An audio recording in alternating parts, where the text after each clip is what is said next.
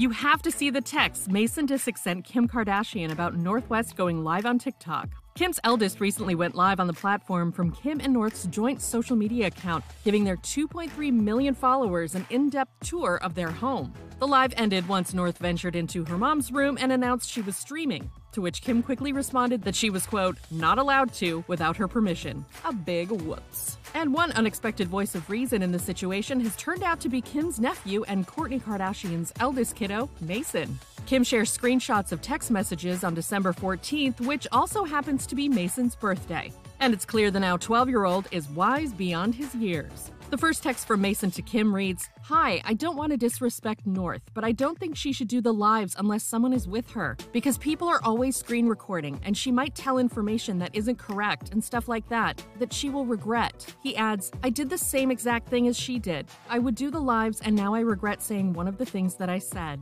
Kim captions the first screenshot, "Now Mason is so mature, an insightful king." She then responds to her nephew saying, "I appreciate you looking out, Mason, and I agree. She felt bad and I don't think she will do it again, but it could be good if you talk to her about it." Mason is totally down with the idea, and Auntie Kim crowns her nephew a helpful king. Kim also recently gushed about the person Mason's grown into in a birthday tribute on Instagram stories. She wrote alongside a picture of the two from a few years back, "Mason, you are so mature and I'm loving who you are becoming. You are so protective over all of your cousins and family. I love you so much and will always be there for you."